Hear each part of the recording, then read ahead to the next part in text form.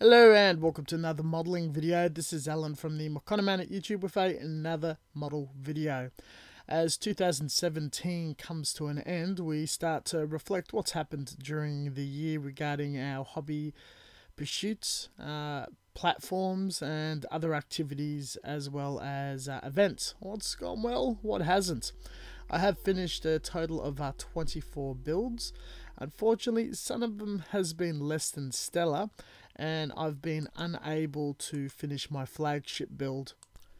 The master grade mass production QLA utilizing 3D printed parts, scratch building, casting, as well as a host of learning new skills dealing with painting, polishing and an ultra fine showroom wet gloss finish. I have learnt a lot. The build is on the very end of being finished. A little bit of repair work, and she'll be on display sometime 2018. Just taking a bit of a break from it. So with all the negativity out of the way through events and groups and Gunpla Builders World Cups and the QLA and whatnot, there's been some ups. With the YouTube apocalypse, my channel came out fairly unscathed and doing quite well at its usual pace. So this platform I'll still be going strong. Now I think the coolest thing from late 2016, 2017, getting straight into the builds of the year, is the Bandai Figure Eyes Bust series, especially focusing on builds and items that does take my fancy, and wishing to improve in garage kits and resin and whatnot. These quick builds were very good in experimentation of shading and painting resin, hair, clothing and whatnot. This was punched out very quickly just after it was released. With all of this resin and figure eyes work, I've also been involved with the Kotobukiya frame arm girls.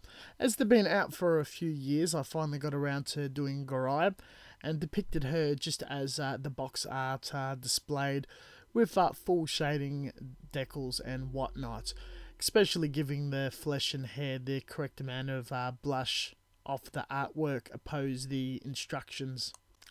A few 70-second tanks were also thrown into the mix. This one, my personal belief, is the best attempt in the nice freehand camouflage scheme. As I've been doing some selling and running a small business, this is a unique product I've been importing, the 4D 1/6 scale rifle collection. Built this as an example to show off and get some sales up. It was quite fun to build and a bit popular out there. I do intend to do more, but modify them heavily and involve them more into Gunpla. This was built for the Gunpla Builders Australia group build, a full diorama and iron-blooded orphan mobile suit, weathered, painted, modified, the full Mokanaman treatment as usual. It probably is one of my more favourite kits that I built throughout the year. I am disappointed I didn't get the chance to have more fun with more high grades, though that's going to have to change. This design does really do it for me with the backpack removed.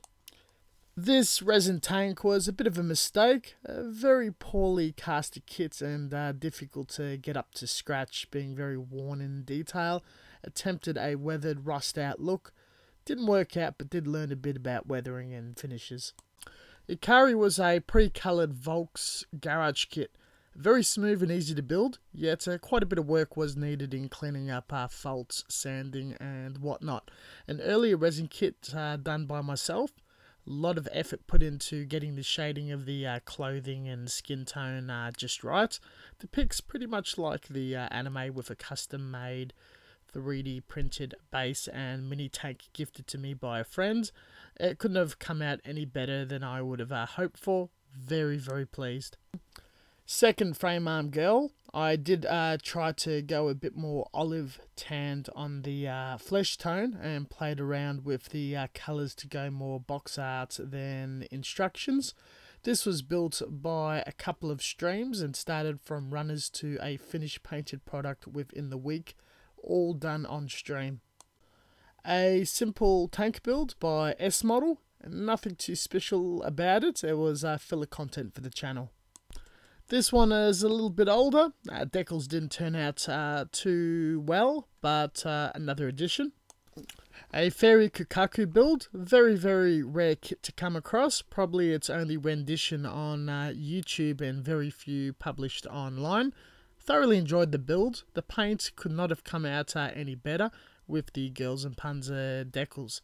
Thoroughly enjoyed it. Great kit, very, very clean build. Not much special, light weathering. Girls and Panzer decals came out to be quite popular when posted online. An FX kit I've been after for a very long time, seems to be out of production and sourced at Model Expo. I was very quick to build, finish it and display it as a form of archiving the type of build it is if it is never to be seen in box kit release again. A E2046 build, Sailor from Gundam. It seems to be depicted from a series of figures and recast into resin. Came out very, very well. I'm quite happy with how it turned out with the flesh, skin, clothing and whatnot. Just getting closer to finishing these figures more efficiently, competently and better. Looking forward to do more resin. This bear guy was purely tested to get the hang of polishing, mirror finishes and the color combination and paints to be used for the Cubale.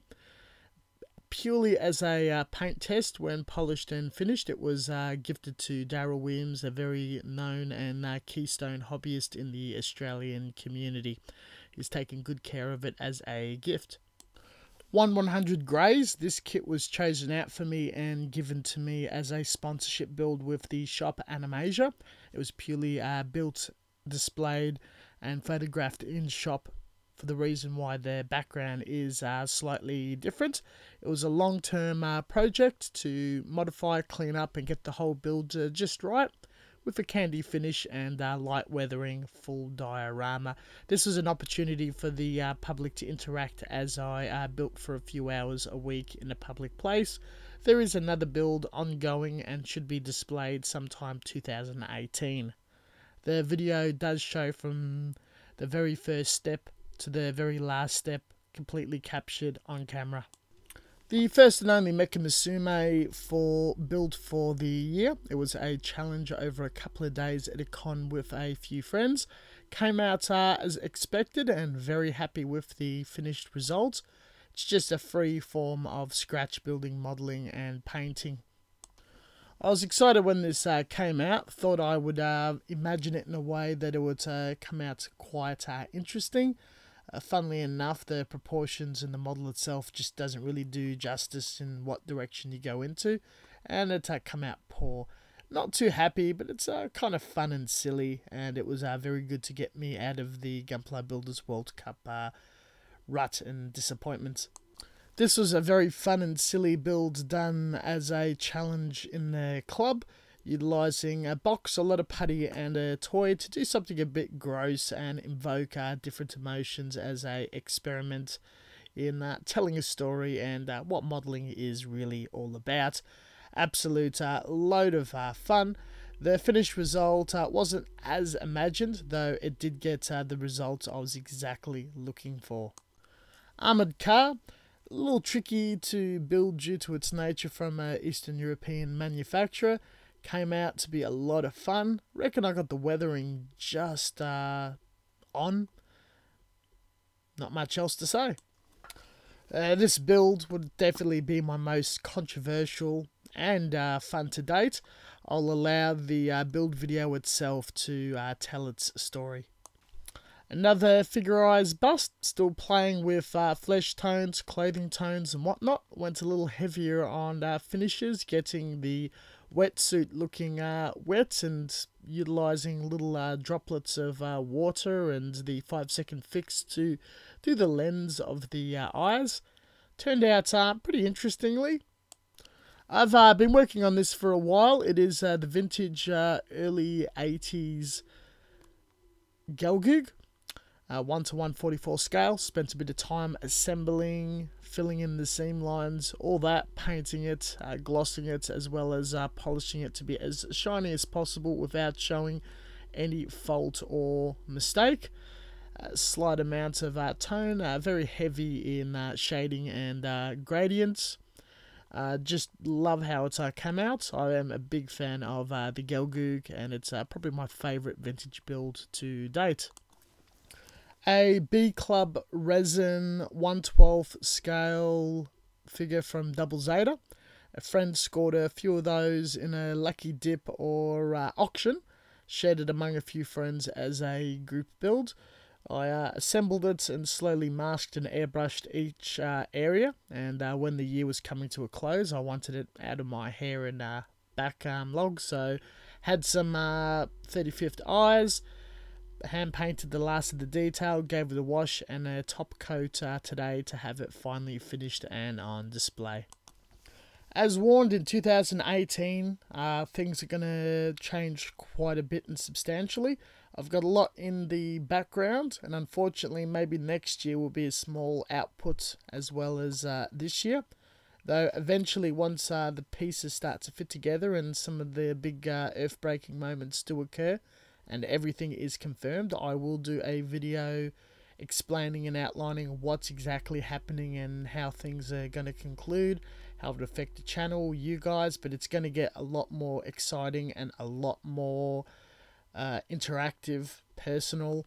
So you guys are going to find it very, very exciting if you wish to definitely play along. Though on the side that I will be building kits and doing usual videos and tutorials and reviews and all that, so if you don't want to be involved, that is still going to be occurring. Though unfortunately with an organisation within Australia, I did have a falling out with a club, so I'm going to be less involved in the event scene, as well as competitions. That is a tad of a downside, but that just means that resources and time will be redeployed and focused elsewhere. It shouldn't affect things, though again, it does mean 2018 will be substantially different. Everything will be explained in a vlog coming up. Thank you very much for watching. Thank you very much for your support throughout the year. I think it's gone okay. It can only get better from here. And we'll catch you guys in 2018. Hope to see you guys. Keep building, keep having a good time. And yeah, see you all on the other side. Wishing everyone a happy and wonderful 2018.